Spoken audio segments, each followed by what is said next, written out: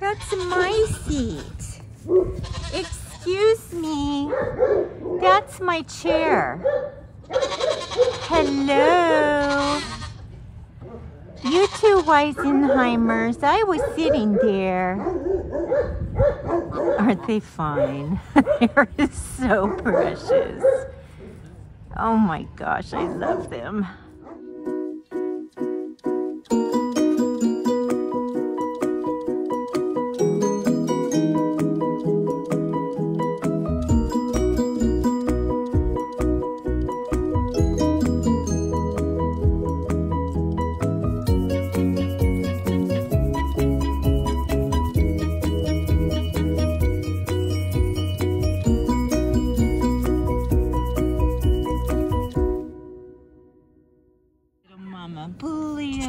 Little Mama Bristol. Look how tiny my Bliss is. She's so cute. She's my littlest girl. I think her baby's gonna be even littler, honestly. My babies. Oh, and all the Sebastopol are laying. All of my girls are laying, so that's really cool. I have 7 eggs in the incubator. I'm hoping this year's better for hatching. Last year was a nightmare. And I'm not the only one that said that, so I don't know what last year, what was that all about, but look how beautiful they are. Oh, you girls are so beautiful.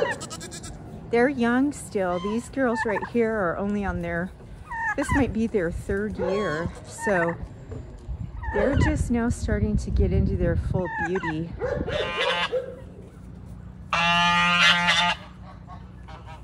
How come I don't want the babies there, Mama? That's not their mom. But she's not usually, maybe because they are being a little pesky, I don't know. Her just wants to eat and not have those babies playing. Here's their mama. She's getting her love. There's my Bristol. What are you thinking, Bree?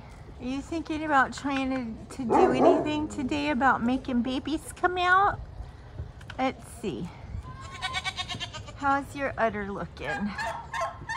Really not too full. Hi, Mama. How you doing, beautiful? How you doing, gorgeous? Look at that big belly. Look at that big, big mama. Woo! Here, baby girl. Giant, giant. Here's our girl. And Mama T. Really squishy. I think she is starting to work on her udder a little bit more. That was a stretch right there, but she still has ligaments. They are real soft right now, and they've been deep, but the udder's really definitely not quite. Actually looks, I think, bigger than it did this morning. So I'll keep my eye on her. That's Bree today. Today's the 17th.